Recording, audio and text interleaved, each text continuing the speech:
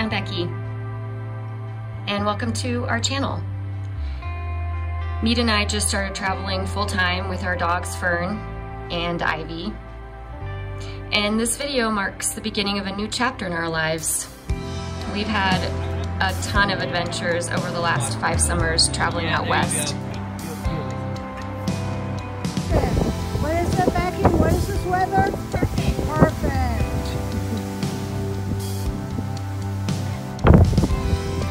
And we've made some really great friends along the way.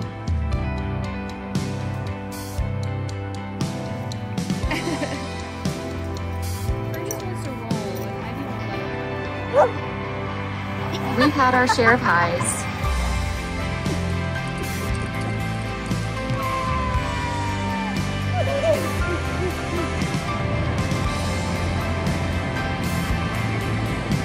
And of course lows too. And we've been awed into silence by stunning natural beauty, oftentimes in the most unexpected of places. And it's in those moments that I found peace and serenity to calm my never quiet mind. And I really needed a respite from the rat race of normal life. So come along and join us. We hope our meanderings inspire you in some way.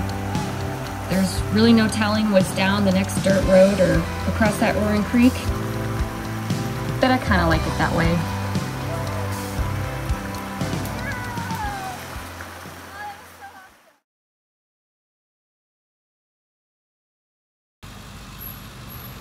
Hank, meet your new replacement. Name to be determined.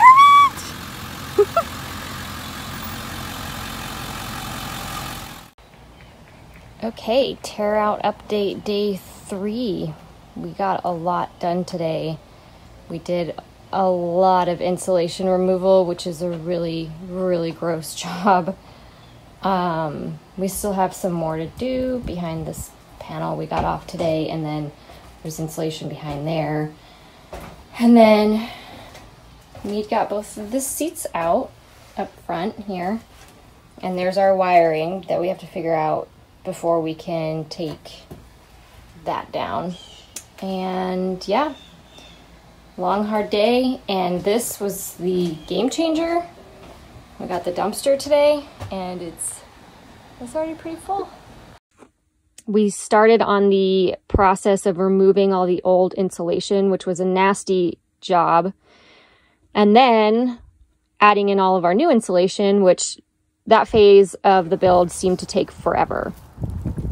We eventually got to the fun stuff, which was putting in the RV door and then cutting out the space for the max air fan, which was pretty tough because Mead had to go through solid aluminum studs. Then we finally got to do the ceiling, which was really fun, and compared to our last fan was pretty simple. I then learned how to make drawers.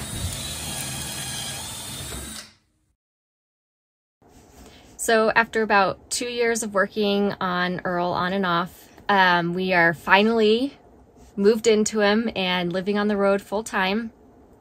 And we've had some time to kind of reflect on how we got here and the process. And we think it's important to mention that while everything looks so beautiful and so done now, and everything, we built everything to specifications for how we want to live on the road, we really did spend about 6 years progressing to this moment. We took multiple trips, 2 to 3 week trips in the Subaru with the dogs.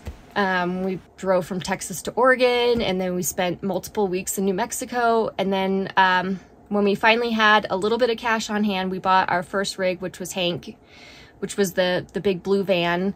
And we spent a couple years building him out, and then we went every summer for 1 to 2 to 3 months. And then when we figured out that this is really what we wanted to do, we wanted to live on the road, we wanted to live mobily, that's when we decided we needed a bigger space. And so after a lot of research, you know, we looked at short school buses, we decided on an ambulance style, and Earl is technically an ERV, which is a emergency response vehicle. It was a Red Cross vehicle. We wanted it for the extra head height. So we, then we spent 2 years basically tearing everything out. And last summer, summer of 2022, we lived in it for 3 months while traveling and kind of tweaked our layout based off of how that summer went. And then we came back from that summer and basically finished it up. And now we're on the road. So we'll go into more of the build and the specific things that we've done in later videos. But that was how we got here. And we also, Mead especially, spent a lot of time making decisions in his career to really allow him to work mobily. So being able to teach online at multiple different colleges, even though he's fully retired from full-time teaching, he is still working part-time. And back in Texas, I was selling real estate, and it dawned on me maybe 8 months before we left that I could utilize those skills in a more of a administrative type role. So now I'm doing transaction management for other agents. So I'm also working remotely, and because of Starlink, we can basically work anywhere. So that's been really, really helpful. The other thing that we feel really fortunate about is that we, along this process, we added a friend, lifelong friend / really she's family, in Karen, and she is basically caravanning with us most of the time. Of course, there's going to be times where she's going to peel off and do something, and we're going to peel off and do something, but it is really nice to have another person in another vehicle on the road with us, just in case something happens, or, you know, it's just nice to have another person there to experience things with us. So she's going to be in a lot of the videos too, as kind of, probably, we joke as like comedic relief, but also she's just a really good friend. So that's another thing that's really special for us as we embark on this adventure together. Karen, go up higher with your feetsies. Huh? No more. No. Why not? Because it hurts my wrist. And the last thing we want to mention is that we feel very, very blessed to be able to live this way. We definitely acknowledge that this is a choice for us, and we see it as an adventure. But we know not everybody who lives mobily has that privilege. So we just feel very, very grateful and thankful that we are here now and we get to experience life like this, because this is something that we've been wanting for a really long time. So we are getting ready to hit the road, and we're really excited on where we're going to go first and where the road's going to lead us. So we hope that you enjoy watching what we get into.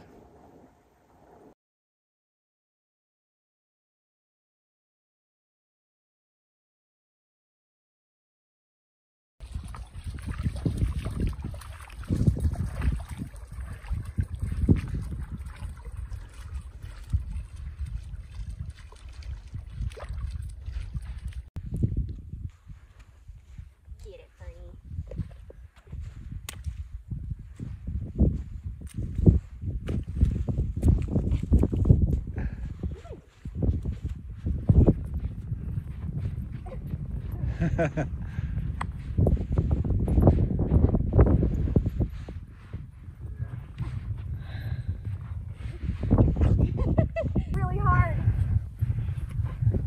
Fern, not fair. You have four-wheel drive.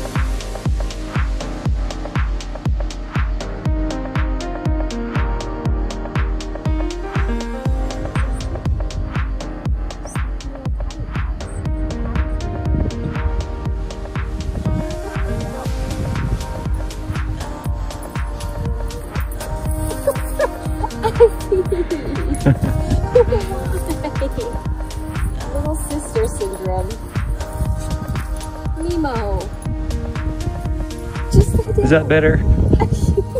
Come here, Fernie. Oh, I'm sorry, Fern dog.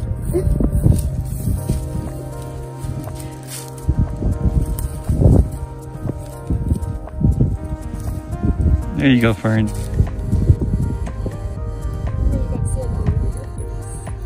was not nice. That was a little rude. I think they want to go back to Earl and take a nap.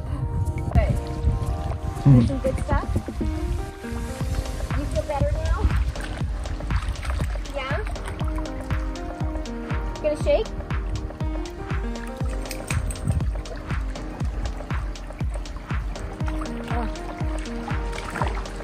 Over the way that the sun like goes through the leaves and the colors.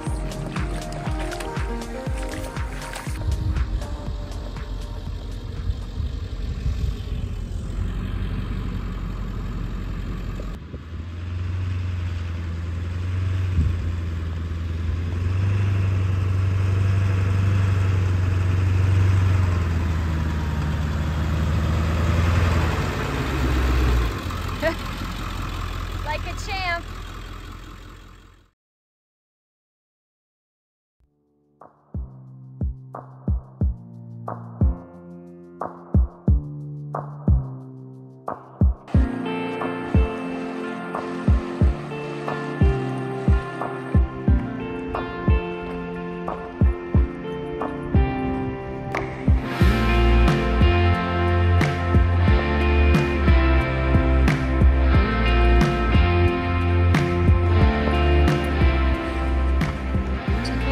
Is that an asp? Because I don't want him to sting me.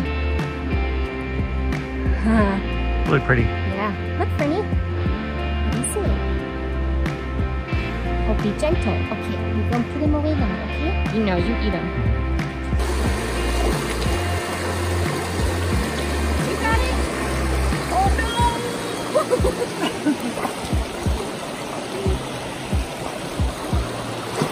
Oh. Good girl, Fern. If you make me wipe out.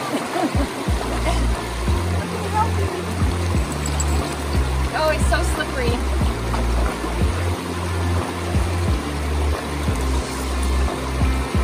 Oh, you can't go down. There's a good, like flat rock right where my left foot is.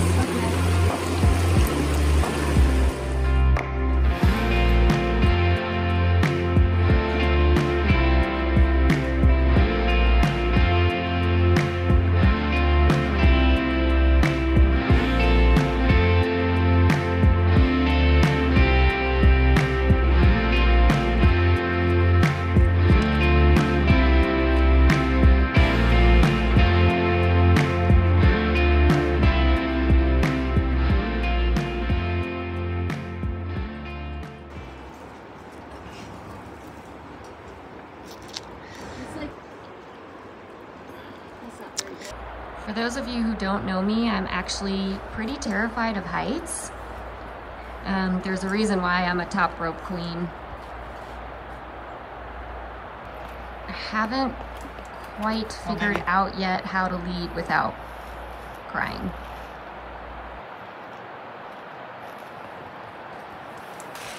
Ooh, Yeah. wow, that's way up there.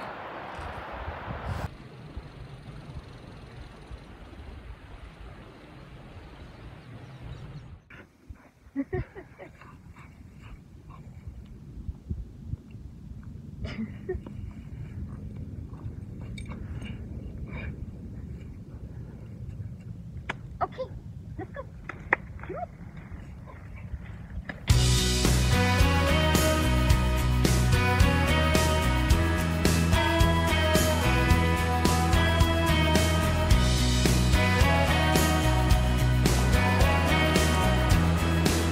When it comes to creek crossings, Fern is a natural. She absolutely loves the water and will get in any time of day. Ivy, on the other hand, needs a little more encouragement. So I try to, give her a good pep talk before we go. Reminder that it's gonna be okay. And then begrudgingly, when all else fails, she will brave the waters.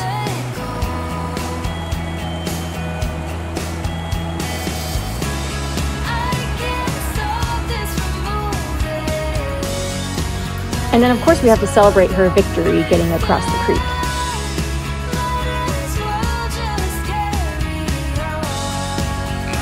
Unfortunately for her, this day meant a lot of creek crossings, and she will do just about anything to try to avoid getting wet, even if it's not so graceful.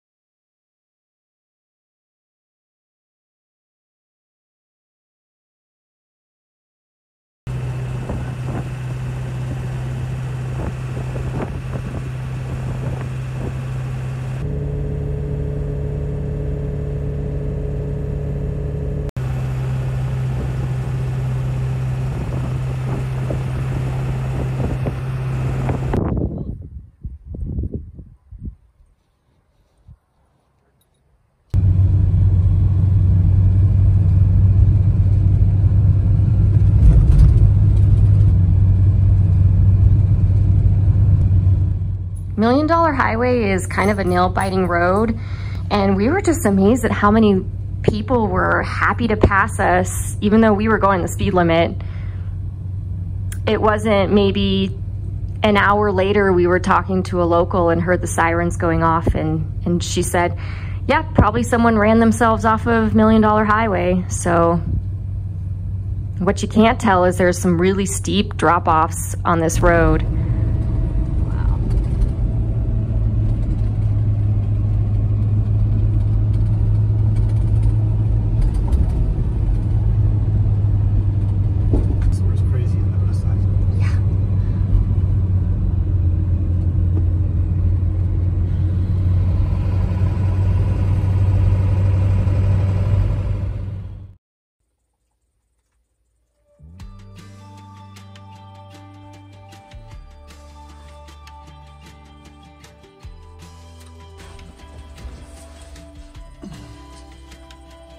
Welcome to the office. Well, let me, yeah.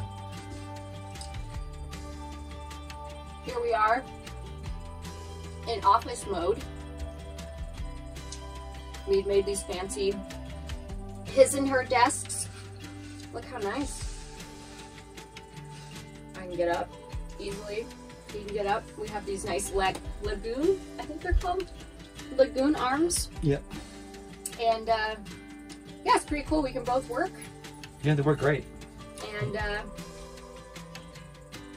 connect to Starlink, get our work done, then go adventure, do it all over again. Right? Yeah, it's awesome.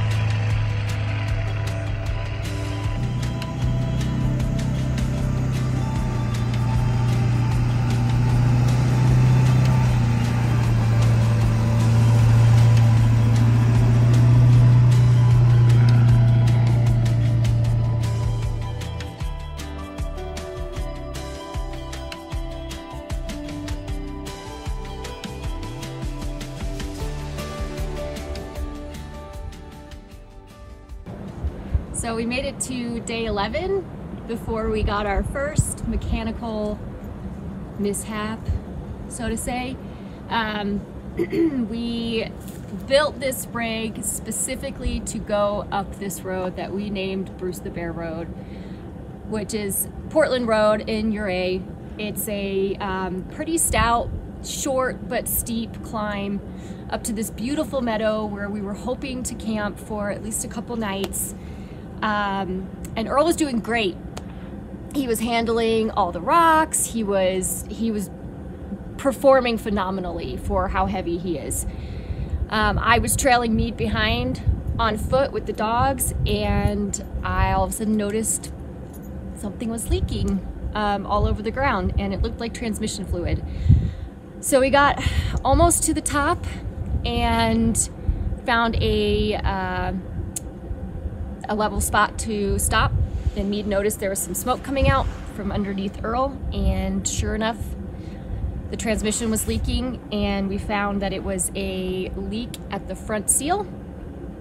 So thankfully, not 5 minutes after we stopped, a local woman named Lauren with her 2 dogs, Dune and Odin, stopped by, and they, you know, chatted with us. She offered to help us. She offered to let us borrow her Jeep to take it into town the next day to pick up some transmission fluid. So yeah, this morning we walked down to town. It was about a mile to her house, grabbed the quote-unquote beater Jeep that she left the keys in for us, which was a really incredible that she had just met us, maybe 5 minutes of chatting, and she, you know, gave us the keys to her car to go run errands. So now we're gonna be en route to Montrose to go to a transmission shop to see what we need to do.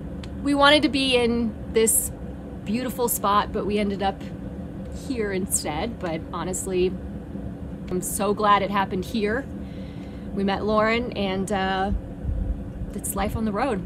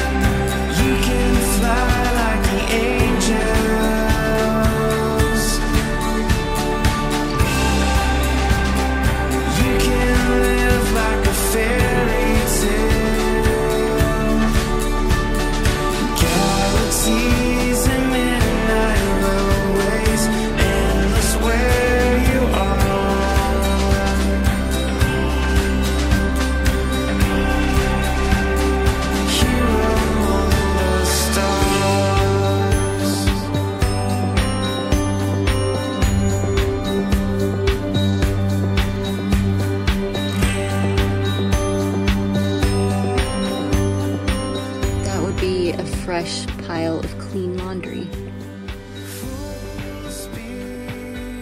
You nice and comfy there? Yeah?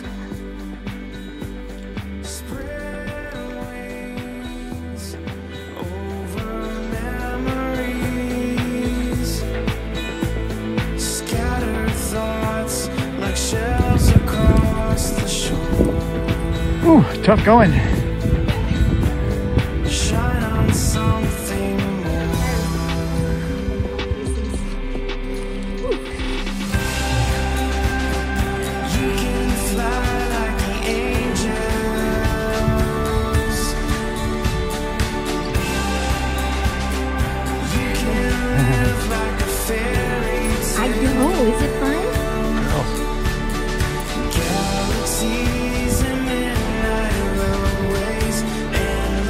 Good job, Fern. I think it's harder for us than for them.